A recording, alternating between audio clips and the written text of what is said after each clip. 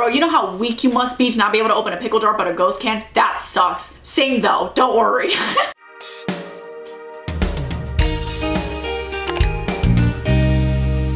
Hey guys, it's Sharon. Welcome back to my channel. It is officially spooky season. And maybe you're watching this video in the future and it's not even spooky season, but like that's okay because spooky season is a lifestyle. During the month of October, I like to make, spoiler alert, spooky videos. One of those videos includes me asking my subscribers for the real life ghost stories and or supernatural experiences. Cue Sam and Dean. So that's what we're doing today. If you believe in ghosts, give us a big thumbs up. And if you don't believe in ghosts, give us a big thumbs up.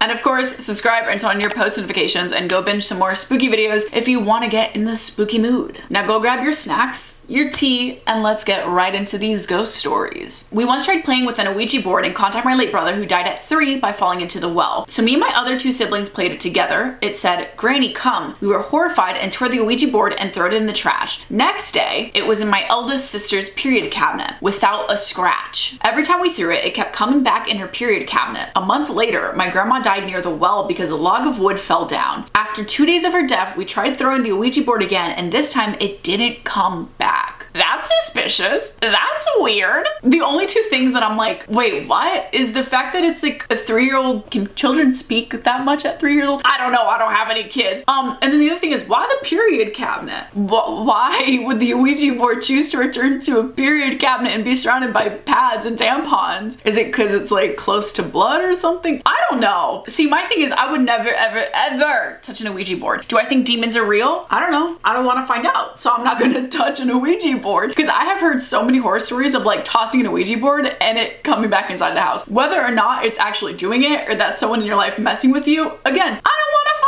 out. The fact that this was happening and then grandma, yeah, that's a little bit weird and scary. Okay, so I come from a long line of Scottish women accused of witchcraft and we see ghosts all the time, but I'll give you one of the creepiest encounters I've had. So for some stupid reason, I decided to go through a haunted train tunnel. There was supposedly a cemetery on top, and according to urban legend, someone was hung by a hook right in the middle of the tunnel. So me and my friends were going through it and I felt wind on the back of my neck. I turned around and there was nothing there. It continued like that for a minute and then I just looked up at the ceiling and there was a man's face inches away from mine and we just stared at one another until he eventually just faded away. And if any of you are interested, it's called the Tunnelton Tunnel. Hold up, I'm literally about to Google this right now. Tunnelton Tunnel. Yeah, wow, it's a real life tunnel. It's in Indiana. It was built in the mid 1800s and is believed to be haunted. There are different stories. First one is an apparition of a man with a decapitated head is believed to exist here. Okay, that's nice. The ghostly man is said to wander with a lantern in one head, as since there was like a graveyard on top of the tunnel, people think that when construction was happening, bodies fell through to the tunnel. Creepy, okay. Another local legend says a family was killed long ago when their horse and buggy crashed into the river down the hill. And then a third story is the murder of Henry Dixon, whose body was supposedly brought to the tunnel to be destroyed when a train came plowing through. Locals believe his spirit lingers in the tunnel. That's creepy. That's a lot of creepy activity going on for one tunnel, and I'm good. If you're going through a tunnel that's supposed to be haunted and you see a man's face literally fade in your eyes, yeah, I think it's safe to say it's haunted, and I would simply bolt out of there and never go back. For people that don't believe in like ghosts or that things are haunted, then like how do you explain these creepy shared experiences that are unexplainable? At camp a few years ago, I snuck out and went up to the mountains just to chill and be by myself for a bit. Out of nowhere, I got this strange feeling and I felt like I was being watched. It was very dark. My only source of light was a flashlight and the feeling got so overwhelming. I decided to go back to the cabins. On my way back, I saw a figure. I have no idea whether it was a ghost, a demon, humanoid, etc., but its presence was very strong and it was terrifying. So I'm never going alone into the mountains again. I'm glad you recognized your first mistake, which was going alone into the mountains when it's dark out. First of all, that's literally how people get lost. The amount of people that are missing in mountain ranges is enough for me to never wander deep into a mountain, especially by myself. Aside from that, it was obviously Bigfoot. Like, changed my mind. Bigfoot caught your ass pondering about life alone in the middle of the darkness, and Bigfoot was like, should I show myself? Yeah, I'm already like a little bit scared of the woods. I saw the Blair Witch Project. I'm good. When I was about 3, keep in mind, I could not read yet. Me and my parents went to Salem, Massachusetts. We were at some field that had a couple of gravestones. When my parents were planning the rest of the day, I was sitting in front of one of the gravestones. I ran over to my parents asking if I could play with Tommy and Abigail, and my parents assumed it was imaginary friends, but when it was time to leave, my dad walked over the gravestone and it said the names Thomas and Abigail. So basically, I was playing with little ghost children. It's stories about this that make me reconsider having children.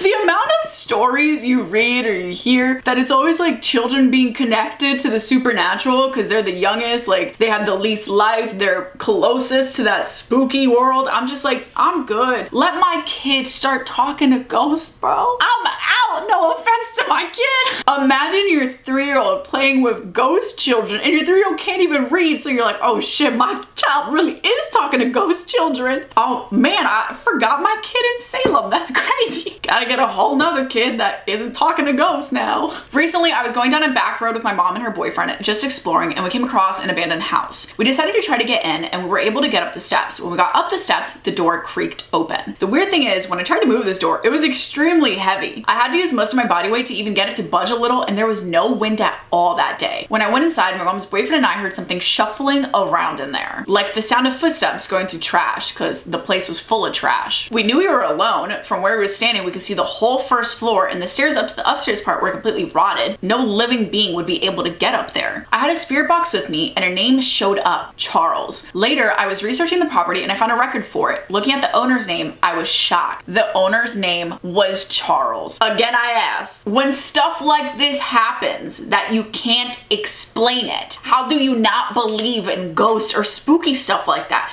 Listen, I'm a very like scientific person. I'm like, I need to see it to believe it. So have I seen a ghost? No. But I hear enough things about ghosts like this that I'm like, maybe. Because what are the odds of going into a house, you've never been in that house, you just happen to have a supernatural spooky ghost box thing, and it picks up the name Charles, and then you find out the guy that owned the house was named Charles. Explain that. How? Unless someone was able to like rig the air in the house to make the air whisper Charles to your little spooky box. I don't know, but it's creepy. My great grandma died in August of 2020, and her house had a very distinct smell. She was a traditional lady who disliked multiple piercings / tattoos. One night, me and my mom were lying on my bed and discussing our next piercings. I wanted my seconds doing, and my mom wanted her belly button doing. Suddenly, my entire room smelled of her, as if a warning from her, since we know how she felt about piercings. Even though I would imagine she was annoyed by the conversation, it was incredibly comforting to know she was still there. That's really sweet. Like, it's like heartbreaking, but it's like really sweet at the same time. How do you explain something like this? Great Graham's perfume suddenly just like spilled in your room for no reason, and that's why it smells like her. Like, that's crazy. But I can imagine how comforting this is. But then I'm also like, are my like deceased family members always watching me, even when I'm like doing private things?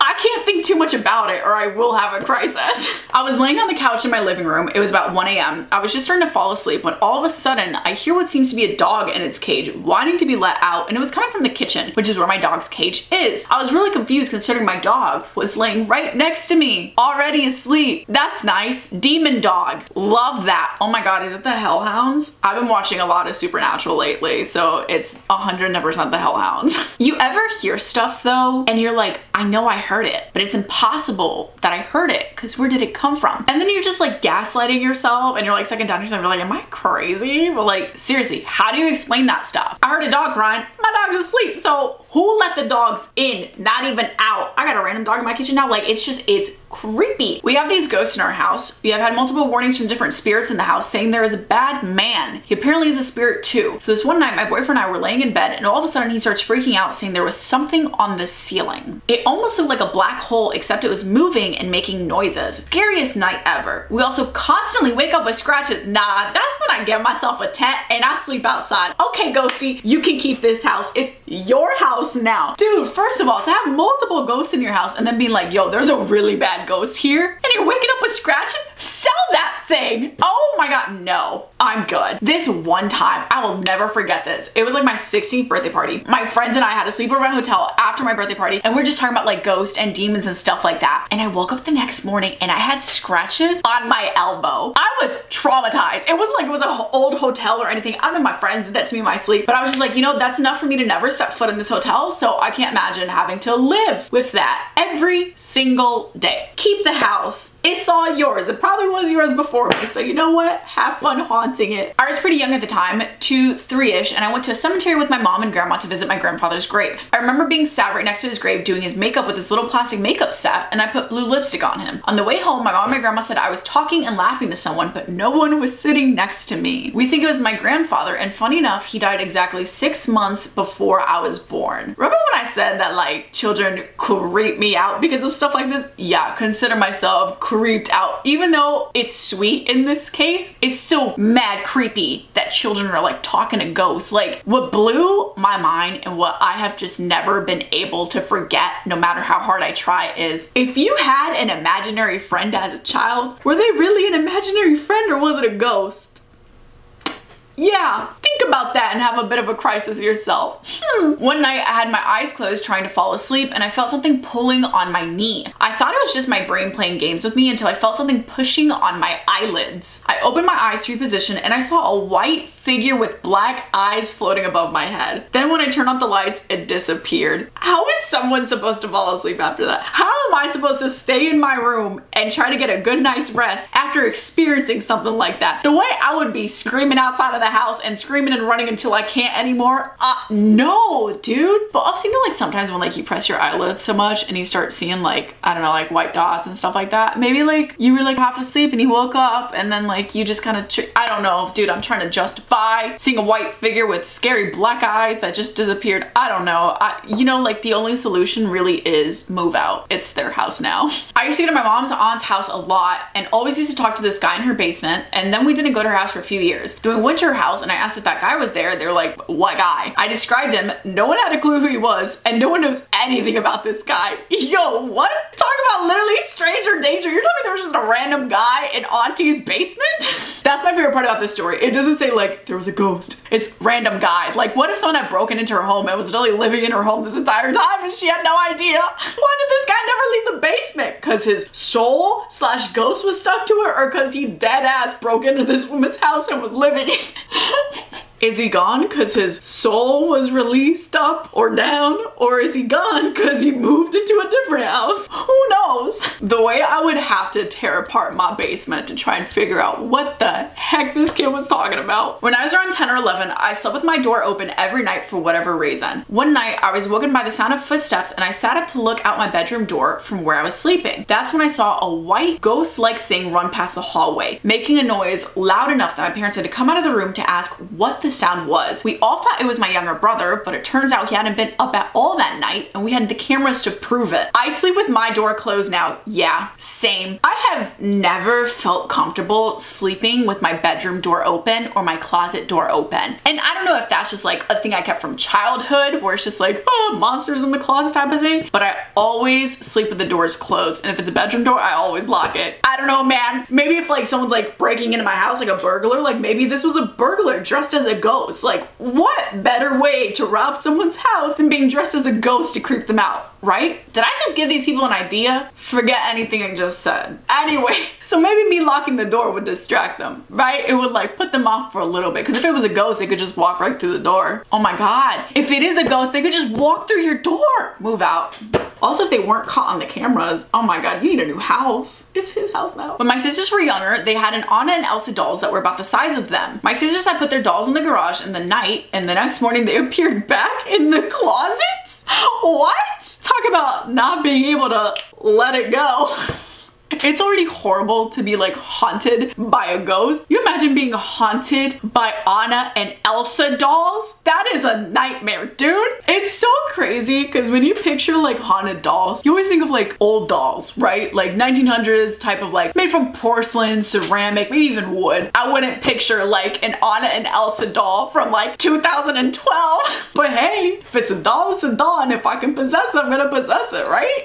Yeah, no. Would not be able to let this one go at all. I was cleaning my room when I heard someone call my name, and Mom was the only other person home. I turned to see my door, which I left open, and I see a girl in a white dress at my door staring at me. I never cleaned my room with the door open after that day. Remember when I was like, I watched too much Supernatural? Yeah, those lady in whites, those like girl in whites, that's never a good sign. Y'all heard about Yorona? I'm good. Let me be a child seeing a lady in white thinking she wants to eat me. No, I'm good. Or drown me, I guess. Whatever. I would still be freaked out regardless if there's someone at my house and I do not know who that person is and I'm the only person that saw that person. What solution do you have to being a kid that's seeing ghosts? Grow up? Like, okay, yeah, just give me a couple of years. Just always remember though, if it's a ghost, they can still walk through doors. So maybe put a little salt. Yeah, salt on the windows and the doors. Wonder where I got that from.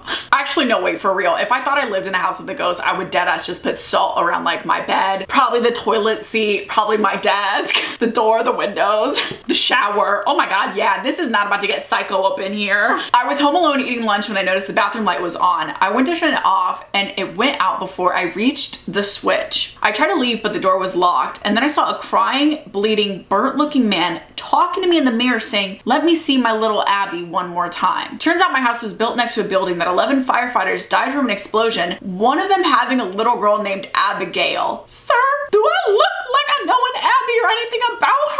I literally got goosebumps from that story. Dude, that is terrifying. How do you explain this? Like, if this genuinely happened, like, are you just that so far out of your mind, for example? Like, would that be the explanation? But then there's a story that checks out. Because no, this actually happened. Sir, I do not know Abby. I was just trying to pee. I'm sorry. You know, I like never believed in Bloody Mary, but I've always been too scared or superstitious to actually look in a mirror and say Bloody Mary 3 times. So take that as you will. This, maybe it did happen, maybe it didn't. I don't want to find out. It do sound a little bit spooky. And this last one says, okay, so like, this isn't that creepy, but one time I was at my grandma's house where my grandpa died at, and I couldn't get a pickle jar open, so I went to go get something, and when I came back, it was open. Honestly, yeah, that's not really creepy. That's actually super nice and like convenient and handy. If I were to have a ghost, I would only hope that it was a ghost that would do stuff like this. Like, just help me out around the house. Like, where's my favorite pair of shoes that I can't find? And then like all of a sudden they just appear in my room the next day. That would be awesome. I can't open the pickle jar. Ghosty got you. Just open the pickle jar. Bro, you know how weak you must be to not be able to open a pickle jar, but a ghost can? That sucks. Same though, don't worry.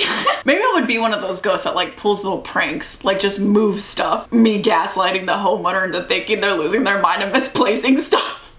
Anyways, I hope you guys enjoyed this video. If you did, give us a big thumbs up. If you have any ghost stories or supernatural experiences that I did not get to read today but would like to share with us, please do so in the comments below. I want you to tell me which one of these you think was the creepiest and try and top it. Also, I want to know, do you believe in ghosties? I feel like I have to, because like a lot of this is so unexplainable. Like, seriously, riddle me this. How did this all happen? I bet it got explained. If you want to watch more spooky videos, I should have an entire playlist on my channel. If not, I'll make one. I got a lot of spooky videos on my channel, so those will be fun to binge. Now, shout out of the day goes to Katie on Instagram. Thank you so much. If you'd like to be shout out of the day, just follow me on my Instagram and stay active. That's where I post bonus content, and I also post bonus content on TikTok, so hit your girl up on there too. All that being said, I hope you guys stay safe out there. I hope you don't get possessed. I hope you're not talking to too many ghosts, at least like scary, spooky ones that could like, you know, like possess you and like you. And yeah, I love you. Happy spooky season. Bye.